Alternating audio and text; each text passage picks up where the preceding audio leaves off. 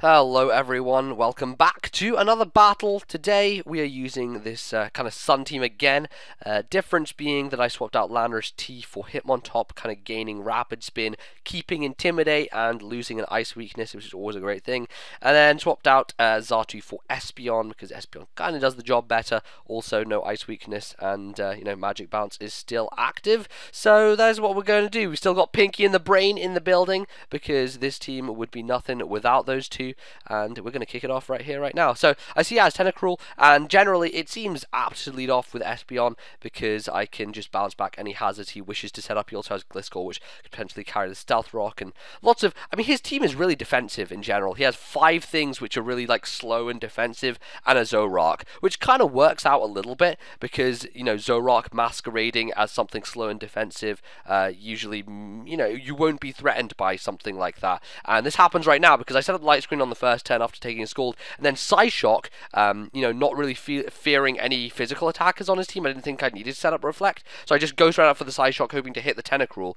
End up hitting Psyshock on the Magneton, which doesn't turn out to be the Magneton because Psyshock does no damage, obviously showing me that it is his Zoroark in disguise. My best play is to go into Hitmontop, who resists the Dark move and can take it pretty damn nicely. Even though I am physically defensive, it's not a super powerful special attack, and it is resisted, so I take it damn well, I might say. So now I'm going to switch out.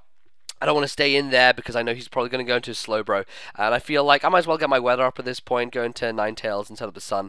Reduces the power of his Surfs or Scalds or whatever he has going on, and I thought, okay, well, as long as I can put this thing to sleep, that would make it a lot easier to deal with. I shouldn't have a huge problem dealing with Slowbro, mainly because I have Venusaur and Shiftry, both of whom have Stab, Grass moves that can deal with it pretty nicely, dependent on, how many boosts they get up and all that good stuff. But I don't want to go into any of those guys directly, simply because Shiftry has the possibility of being burned by the Scald, and then Venusaur could potentially take a hit from Psychic, so I decide instead to go to my Dugtrio, who can not only trap the Slowbro in here, but also perform a few functionalities. First of all, get up Stealth Rock, which is going to be critical to sweeping later on with either Pinky or the Brain.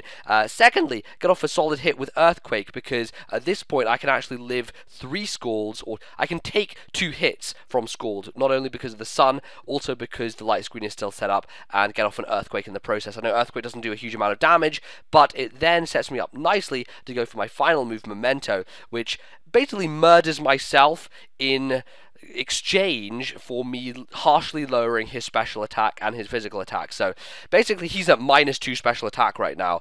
Opens up a window for me to go into either Venusaur or Shiftry and set up either a Swords Dance or a Growth. I feel like going to Venusaur is the best thing to do because there's a possibility of me getting burned from a Scald if I went into Shiftry, if you wanted to try that tact. So I go into this thing. I know that I can't die from a Flamethrower because -2 special attack, and I should be good to go with the Growth.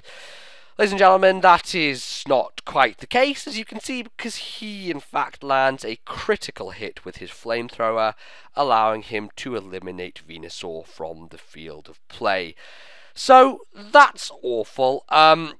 It really causes me a huge amount of problems, this match, this Slowbro, and you're going to see that soon, because I was basically banking on the fact that Venusaur would get up the Growth and then Giga Drain and kill the Slowbro, and I would be pretty much set to go from there, and I'd maybe be stopped by a couple of things, that's my game plan. Now it's all fallen to pieces because I've been critted at the worst possible timing ever. So I go into Ninetales, trying to put the thing to sleep, not working, it's missing, it's not doing the job for me. Currently, being in the sun, Hypnosis only obviously has a track record in the rain for me and my videos, but being in the sun is definitely not the optimal place for it. I do get it off on the Magneton as he switches that in. I believe that is the Magneton and not his Zoroark, though I can't quite remember. But I'm going to speed up this portion because it is a load of bullshit, let me tell you that for free. Essentially, I just want to wear him down as much as possible. Now, the problem with this Ninetales set, originally when I made it was dual status, sub, and Flamethrower. And obviously, the only thing I can really do to this Slowbro, besides doing not very effective sun-boosted Flamethrowers, is to go for Will-O-Wisp. So I burn him initially, and then try and just Flamethrower, wear him down as much as I can, to a point at which, I'll eventually be able to switch in something else and kill him, like my Shiftry or something like that. But At this current point, you can see how his Slowbro never actually recovered. It never went for slack off at any point there, which you would find rather interesting because Slowbro usually carries some kind of move like that. But the thing with this Slowbro is it has 3 attacks and it doesn't seem to have slack off alongside those. So it seems like he's just basically relying on Regenerator to get all his health back. And, well, interesting, I guess. It makes my job easier for killing Slowbro, but it means that if he wants to keep the thing alive and cause it nuisance to my team, he's going to have to constantly switch it back in and out. So we get into the situation where I go to my Espeon on his Tentacruel, unfortunately get burned by the Scald, but it means that I can actually get up screens again. I'm going to go for the light screen, obviously, because, as I said previously, Reflect isn't really going to be helping my cause that greatly. The only thing he has is, like, Gliscor, which can't really hurt me terribly apart from Earthquake, and Earthquake, you know, from a Gliscor is only going to be useful on certain things. My team isn't terribly weak to it in that respect. So I'm actually going to go for the Hidden Power Fire, which is boosted in the sun, and not only would it have taken out a Magneton, I believe, but it just cleans out the Zoroark. Just stock, just cleans it out. Now he goes into his Gliscor, which I guess I could have gone for the HP Fire and got off some solid damage on it with, but I decided maybe at that point Reflect might have been nice, just because now I can switch something in on the Gliscor and not be so afraid of it earthquaking and doing a significant amount of damage to me, such as the case with my Ninetales, which is, you know, actually weak to the earthquakes. So works out pretty nicely because I can get off a sun boosted flamethrower, which, disappointing amount, but this Ninetales is more defensively invested, so its special attacking prowess isn't going to be up in the stratosphere. I believe he gets up Stealth Rock there, which is slightly annoying, but nothing that I can't really deal with. I believe I still have Hitmontop around, who can potentially spin them away at some point, so that is always an option. So I'm going to go into my Shiftry here, and I decide that I am in a pretty optimal position to go for a Swords Dance and follow that up with a Nature Power, because Nature Power, of course, on Wi-Fi turns itself into Earthquake, which is basically going to kill the Tentacruel straight up.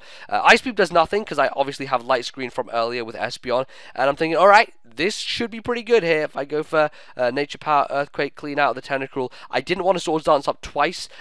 One thing, there's the risk of the crit. Secondly, there's the risk of the freeze. Thirdly, I am Life Orb, so I'm going to die eventually, so I want to have as much of my own HP available as possible. So now goes into the Among Us, which I guess I slightly forgot about. Bit of a premature setup there with my Shiftry, because I don't think I can take him out with any of my moves. Seed Bomb is obviously resisted, that's my main form with Stab. He is probably going to go for the Spore, so I can't Sucker Punch, which is my other form of Stab, and, you know, it's not resisted, but when he's sporing, Sucker Punch is going to be useless. And of course, Nature Power, which, even though it's neutral, is unstabbed and +2. This thing could be physically defensive, you never really know. So I decided I'm going to go to my Sleep Fodder, which is going to end up being Hitmontop, unfortunately. Means that I'm still going to be taking Stealth Rock damage and stuff with Ninetales, which could have worked out better, but unfortunately not really going to really pan out that way, I guess, as Ninetales is coming in and essentially trying to deal with all these Pokemon at once being thrown at me, because the problem is, really, Shiftry can kill all of his team aside from Gliscor. Gliscor is the one thing I need to get rid of, and I'm not really super afraid of this Slowbro because it doesn't have a recovery move. The only way it can recover if it switches out with Regenerator, and that is basically how we have to play. I have to basically just keep flamethrowing and subbing and doing all this stupid shit until eventually something dies, and eventually he ends up switching in his Gliscor, wanting to preserve his Slowbro is the word to say, as opposed to his Gliscor. But it still doesn't really end up working out for him because his Ninetales, I don't know how. This Ninetales is just somehow, at the end of the game, powered its way through. He's able to deal with the Gliscor, the Slowbro, with fire move. I've essentially killed this entire Slowbro with a flamethrower through the whole game. And finally has Among Us, which only has Giga Drain, Stun Spore, and all that stupid stuff. Can't touch my Ninetales, and Ninetales actually ends up finishing things off, which I guess is a bit of a deflated way to end the game. I had to speed through that section because it was really painful. It was just stally and horrible, and the Slowbro was definitely something that would have been appreciated if I just killed it with Venusaur straight away, but crits happen, as you guys well know, and that's what's going to happen in this game today. Bit of a deflated ending, but you know, the match was still decent enough, and, you know, I thought I'd post it. So there you go, that's what you get. If you want to see a Jirachi domination, you can check out the video on the screen right now, my previous video. If you enjoyed this one, leave a like, that is always helpful, and very much appreciated as well. And I think that is going to wrap things up for that today. I'll see you guys next time in another video, in another time, in another place. But until then, goodbye.